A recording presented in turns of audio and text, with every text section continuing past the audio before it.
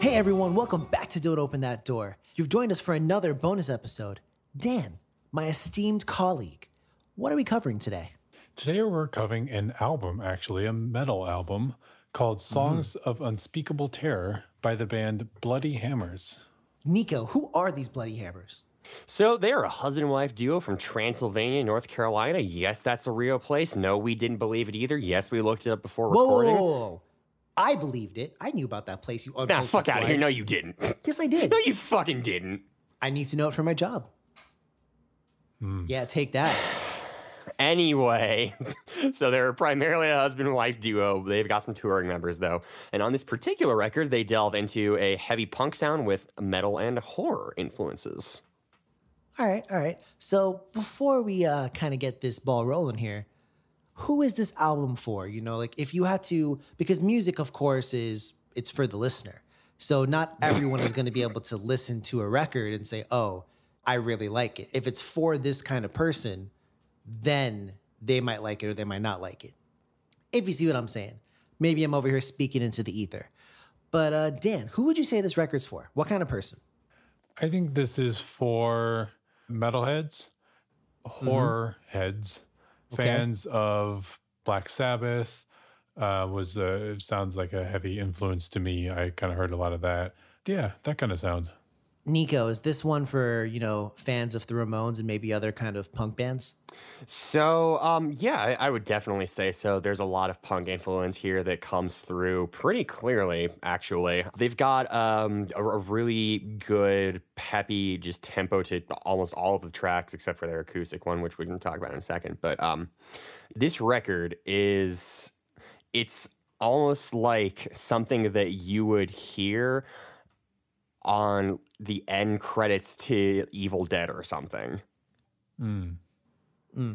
So I guess before we also get real deep into it here, just a general idea, how after listening to the record, we've all listened to it multiple times.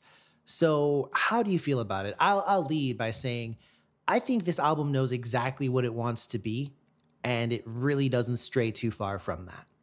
If you came for some, punk metal infused riffs with some horror backing, that's exactly what you're going to get on this record. I don't think that they try and experiment too much, which, depending on who you are, depending on what you like, you might take that as a negative. But otherwise, sometimes you just, you go to the drive-thru and you want what you want. You don't want nothing special. You want what you want. And if this is what you want, this is what you'll get. But Dan, I'd be interested to hear your thoughts, just generally. I actually quite enjoyed this album. I thought a lot of the riffs were pretty cool. The production was really great. The lyrical content, for the most part, was great as well. And I think it's kind of a lot of fun, actually. The one criticism that I really have, and we'll probably dive into this a little bit more, is I would just like more variety on the album. I hear a laugh from a snide motherfucker named Nico. Reporting for duty. What's up? What's your general thoughts on the record? I agree with Dan. I think it genuinely is a lot of fun. This is a band that is oozing charisma and charm. They nail the aesthetic that they are going for. It's pulpy, it's gothic, it's dark, but similar to Dan, and the band has done other styles of, or not styles, other like genres and different sort of like takes and stuff of music before, but this particular record is extremely consistent, which is a good thing in some ways. And I'm just gonna say almost every song has a almost every song. All right. So let's go ahead now and let's start on a bright leg, a bright foot.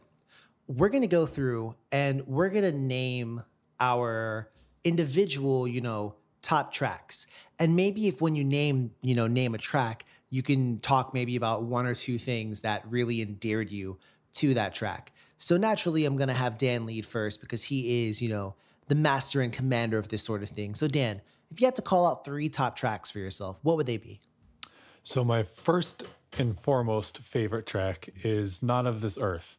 I love that song. I love the energy with it. It starts with this really dope like sample from like a like Twilight Zone or radio kind of show. Right. That was really, really cool. And being a fan of like underground hip hop, like MF Doom kind of stuff that like samples that kind of stuff occasionally, I really thought that was cool. The vocal production on that one in particular, I really liked. And then sort of like the chorus is like a halftime kind of feel to it, and then like it jumps back into like the regular time, and I'm a sucker for that kind of stuff. So I love that song. My second favorite, I think, is "We Are the Damned." I loved the energy on that one. There's gang vocals, and there's sort of like a hook that's chanted with like gang vocals where they say "We are the damned." It was really cool. And then my third favorite, I think, would be "The Brain That Wouldn't Die." Damn you.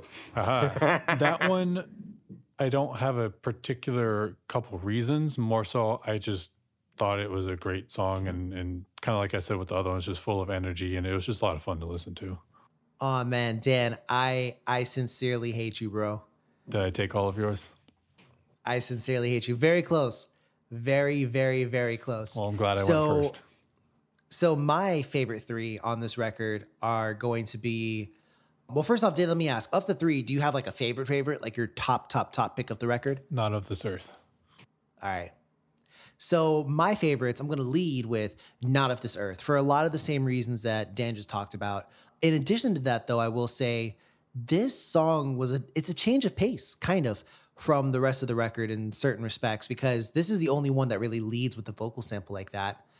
And I have in my notes here, dope sample intro, and then the fucking guitar comes in and rips your asshole open. And while that might be somewhat explicit, that's how I felt. Lyrics.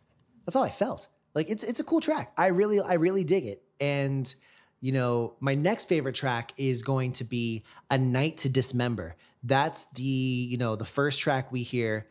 I got to give it props because this is, to me, the best hook on this entire record is on "A Night to Dismember." It's super catchy. It sets the tone for the record very well as well. It does. It's very high energy, and it immediately is like, hey, you wanted to know what you're getting for this record? This is what you're getting for this record. It's a great first track too.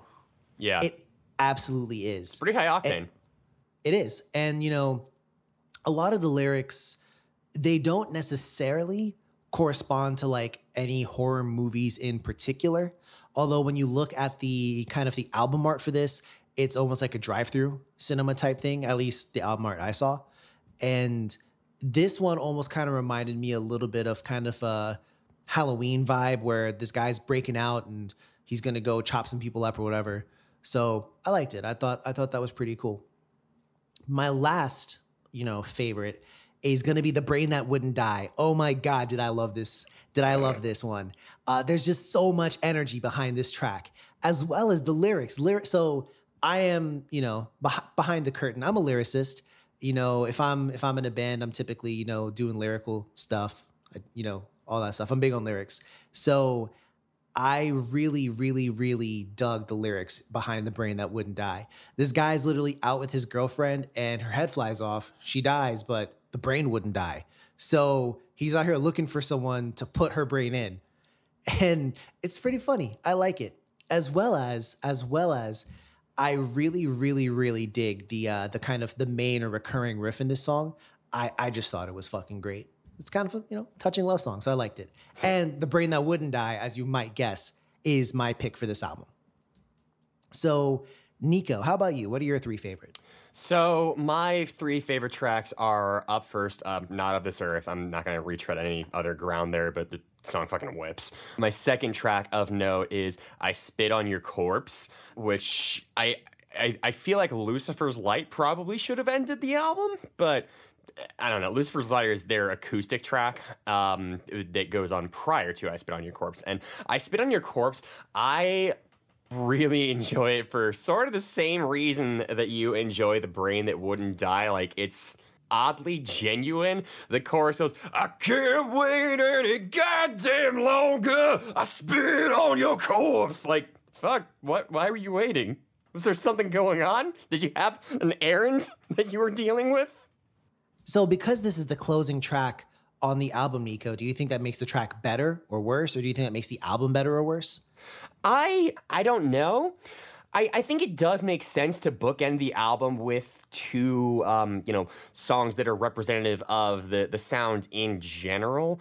I just think that the placement of Lucifer's Light just being so different, I think that would have had much more impact if it was the last song.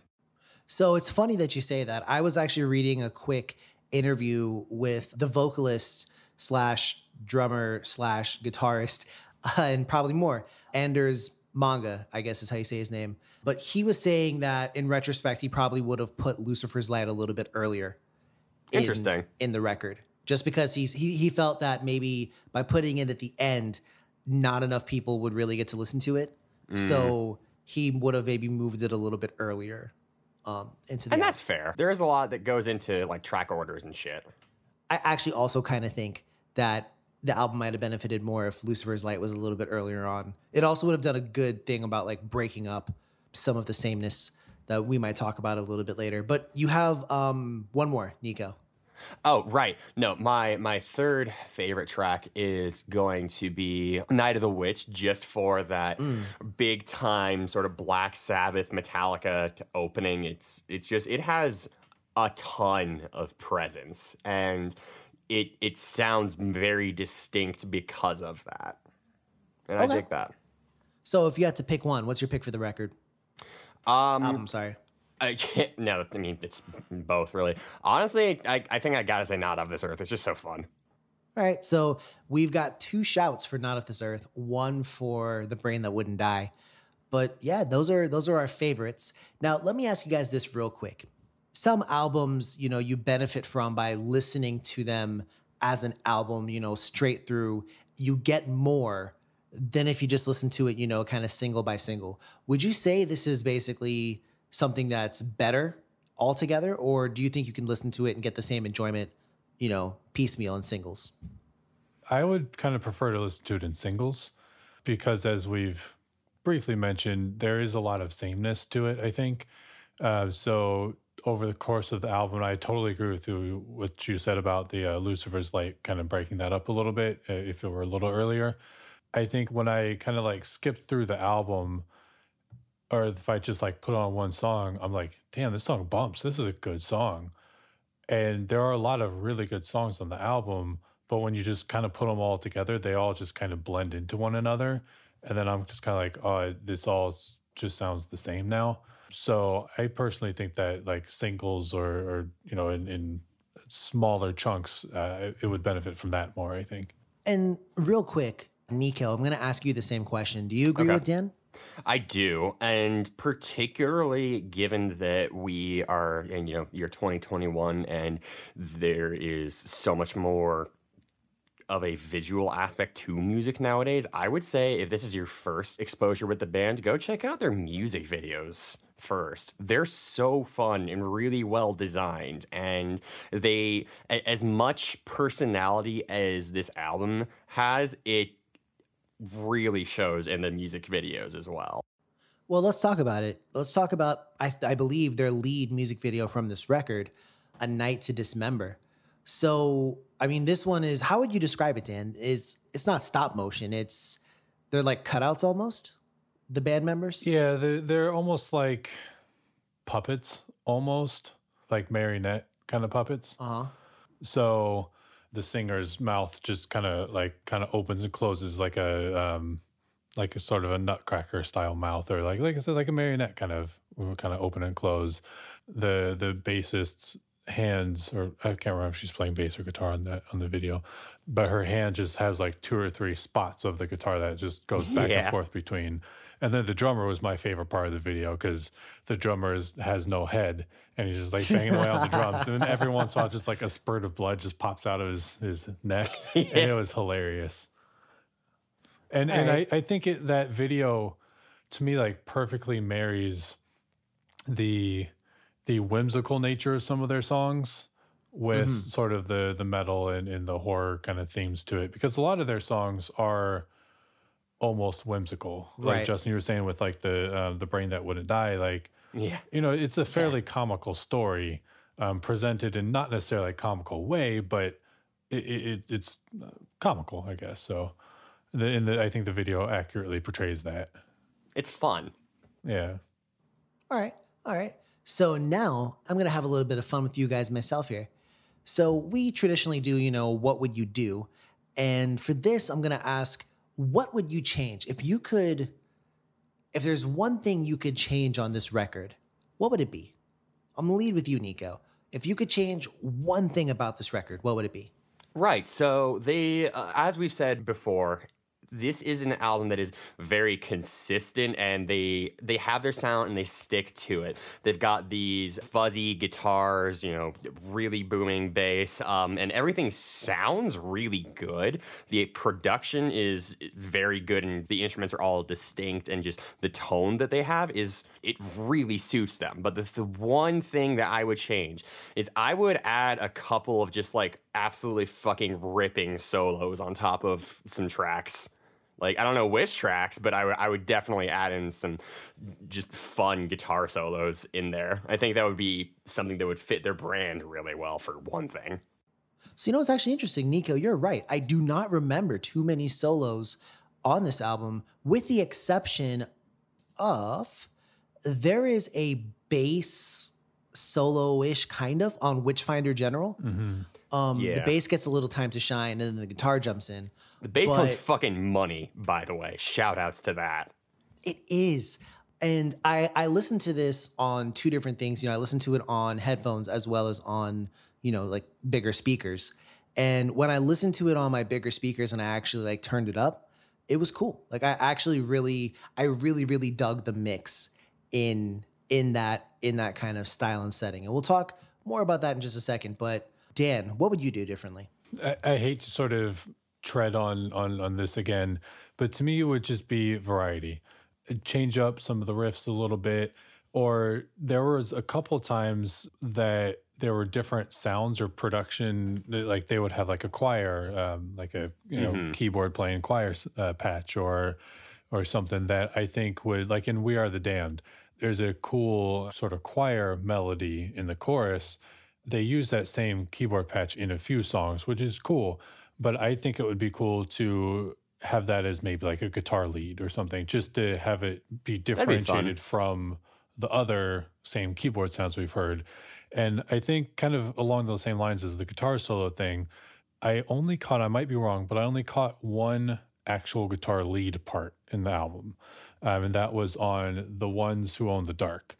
And it was very low in the mix and very quiet, which I'm all for subtlety, but I think bringing that out would have helped add variety, a little bit of spice to it. So I just think kind of adding different elements or changing around the production just a little bit to add some sort of variety would make this album incredible to me. So, and now you and Nico have both kind of touched on it. I do want to get to this, but first, what would I do differently? I would maybe try and do something different vocally. I think my favorite tracks on this record are the one where the vocalist changes something up a little bit. And, whether that's maybe, some tracks could have used maybe slightly harsher vocals, maybe not even necessarily, full blown like screaming if the vocalist doesn't want to do that, but something with a little more edge to it maybe at times, or maybe just try a different technique or something. I don't know. But there was once or twice where I was like, all right, like a lot of these vocal lines are kind of blending together a little bit for me. And that would be one thing I would change. But real quick, before we get to, the next section, and I can't believe we haven't talked about this already, the mix. How did the mix sit for you, Dan? I loved it. I mean, the guitars sound huge. Like you guys kind of talked about, the bass sounds really, really nice. A lot of the vocal production was great. There was a lot of like cool depth to the vocals. There's one or two songs, I can't remember which, but there's sort of like a vocal double in there that had sort of almost like retro, almost like rockabilly kind of style. Like obviously this is a very different genre, but like that vocal production almost sounded a little rockabilly with that sort of like slapback delay kind of. Yeah, I mean the keys sounded really good. Again, like that guitar lead I would have liked to personally have brought up some, but overall I thought the mix was awesome. All right.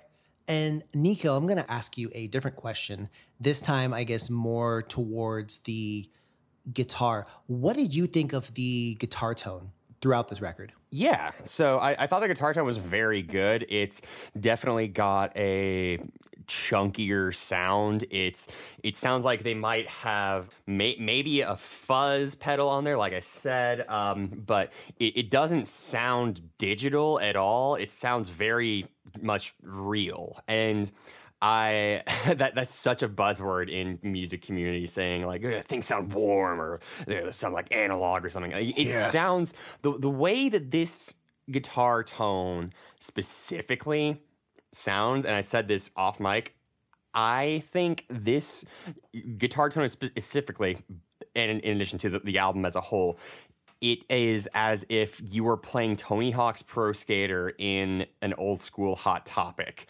Just picture that in your head, and you will have the exact sound this record goes for, and they fucking nail it.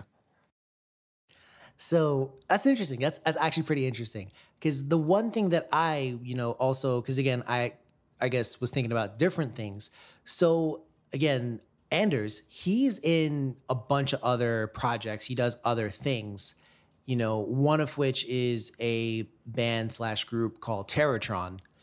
And I'm shocked that we didn't hear more Terrortron-esque influence on this record. And by that, I mean, he does a lot of synthy things. And yeah, there was some synth on this, but for somebody with such a variety in genre that he covers, I was a little bit surprised to see, what we had on offer. And not to belabor the point, because Dan's already made it, Nico's already made it.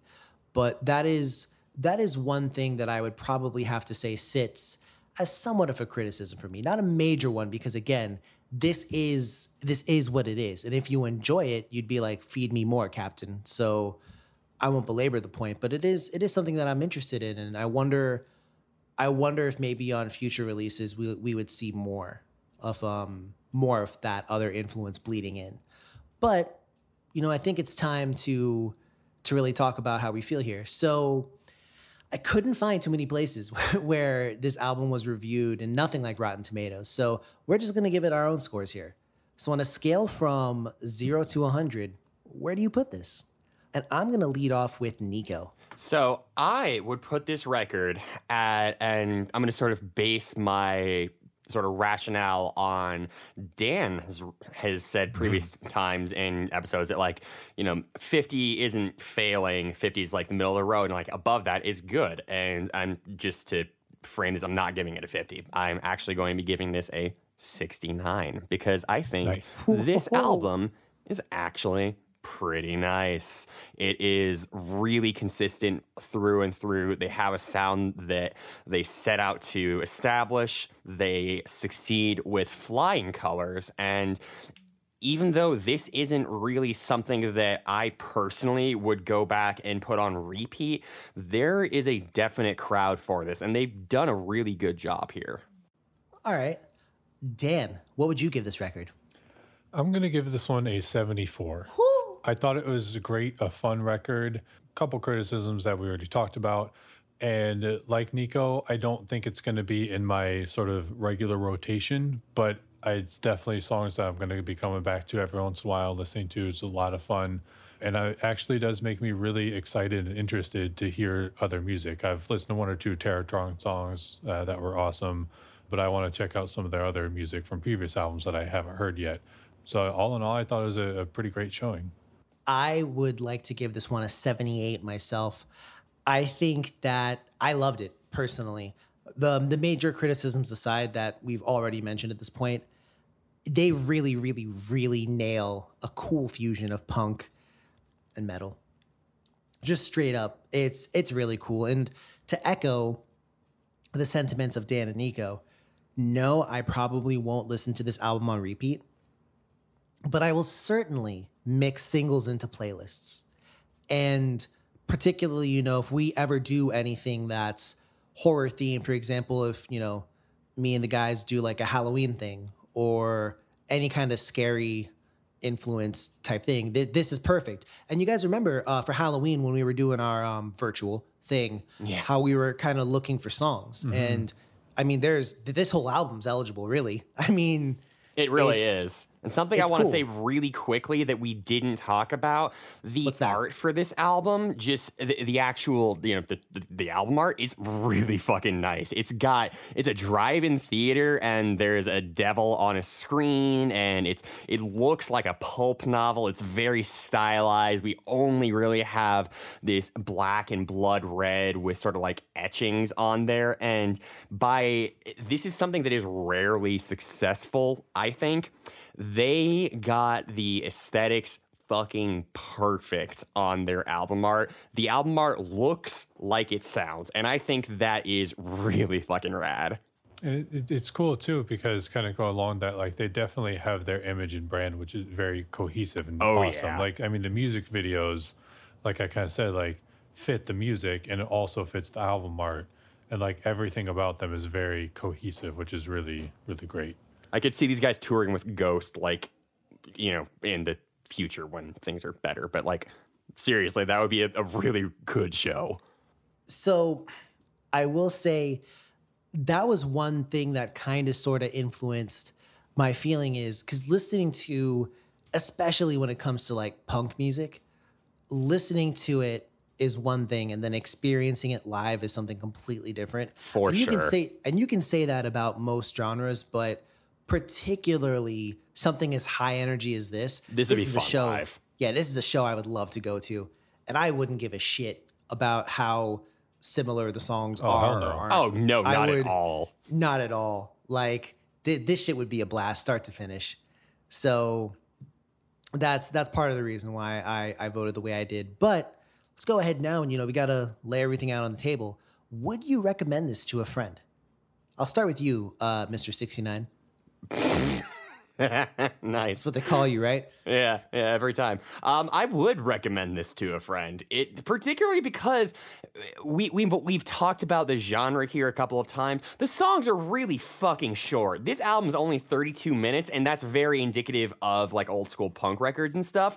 It's really easy to just pick up, go through it, and go about the rest of your day. It's fun. It's quick. I do recommend it. Okay. Dan? Yes, I do. I would as well.